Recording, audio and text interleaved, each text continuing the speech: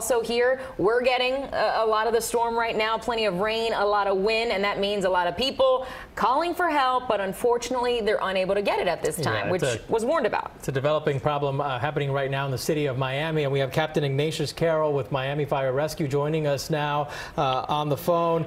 Thanks for calling us and letting us know about this problem. So how are you guys going to handle this? People trying to get help and it's not coming their way. Right, but we're trying to let a lot of people that are calling 911 know that it's going to be very difficult for us to respond out there with a lot of debris that's out along the streets. So what we're doing is only responding to true emergencies that we know can be considered life or death. So the big issue is that debris. So it's just too dangerous for officers and first responders to get out there on the roads? Right, and that's one of the reasons why having that curfew in effect is because it's too dangerous for people driving around. But we want to really let people know out there is that when they call 911, they can't expect a 3 or 4 minute response time. We have to use discretion. When the feeder bands are not as strong as they are, then we're able to respond out there, but that's at the discretion of the fire trucks. But we want people also to be mindful that these winds are very dangerous and they pose a threat to first responders. And Captain, this is something that we had talked about leading up to feeling the impacts of Irma all week long. Multiple agencies were stressing the fact that once the wind speeds reached a certain point, they would not be able to respond to calls. We're relieved that you are still trying to make your way out there for those life and death calls. But for people who are something happened and they're thinking, oh, I'll call 911 just in case, what are the types of issues that you just really cannot handle right now? Well, what we're doing is that for your regular medical emergencies, stomach ache, I cut my finger, we're asking them to kind of render that first aid themselves at home. But you can't help it if there's a fire. But we are seeing that some people are calling for a fire at a home, and it's really electrical lines that are sparking. And some people think that the fire department is going to respond out there and be able to mitigate that problem. That's something that's handled by FP&L, and it's dangerous for them to come out. So we're asking people to understand that you can let us know what's going on, and as soon as we're able to get out there and handle that situation, then they will get out there. What's your staff looking like right now? How many fire rescue officials and trucks do you have at the disposal of the community to answer those calls that really do need to be answered? Well, what we have is, besides the normal staffing of the fire stations, we've staffed our additional spare trucks with personnel as well as our special response teams so that we know that there's going to be numerous calls that are going to be coming in. So we have also life safety teams that are spread out throughout the city that are able to respond out to assess damaged areas once the storm has passed, because the most important thing that we all need to do is to make sure that the streets are cleared so that you're able to respond. And just as people get debris in the front of their house, that makes it very difficult for them to get out. Same thing happens with fire stations as well. So it makes it very difficult. So that's why we need the community to understand the challenges that first responders, and that's being police and fire, have to face when they're calling 911. We want to get to them as quickly as possible, but we need them to understand the circumstances that we're dealing with. We know all these first responders do what they do because they truly love their communities. They feel a sense of urgency to help these people. So talk about, just on a personal level, how frustrating is it to be getting 911 calls that you cannot answer? Oh, you can imagine with starting with the dispatchers who take those calls. They want to be able to send help as quickly as possible to everyone, but it's challenging to be able to decipher which one is considered a true emergency and which one is not. And we have some that are true emergencies, and we have some that people are like, well, I want them to get out here, so I'm going to exaggerate the emergency. So we're asking people not to do that, okay, because you're putting your first responders in harm's way when you're trying to get them to come out for something that's not a true emergency. Not only that, but are they also breaking the law by doing that? Is it almost like filing a false report? It's kind of hard to tell if that's what the case is, because they can exaggerate something from a cut to a house fire.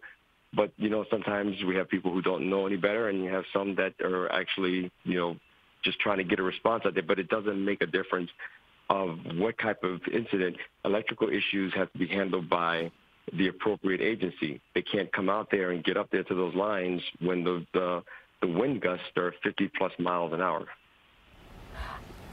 Obviously, when dispatchers receive these calls, there's a log and they keep track of every call that comes in and what these people are calling about. Will you guys be able to perhaps revisit that log, some of those lower priority calls? Will you revisit and possibly go out to them, or will these people need to call again if they really do need the help when help can actually be made available? Yes, what we actually do is that with the caller on the phone, we are talking to the stations to have them go out and take a look and see the conditions. Some areas may be less windier than in another area. So what we do is we have them go out there and they assess that situation and see whether or not it's safe for them to respond.